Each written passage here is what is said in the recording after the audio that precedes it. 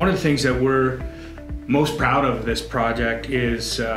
how we were able to scale up from a lab of where we're using a couple of grams of material to producing a ton of material a day. We really improved the industrial process where we were using 20,000 liters to produce a ton of product, and it was taking us 10 hours to where now it's taken us under a minute to produce that same amount of product, and we're using 0 water.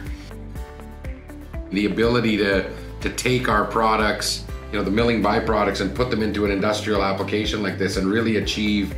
such tremendous results on improving agronomy and yield and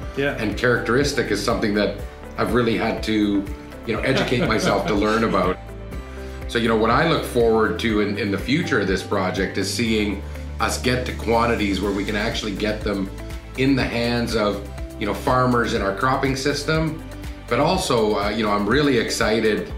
to kind of continue to see the results on things like fruits and vegetables and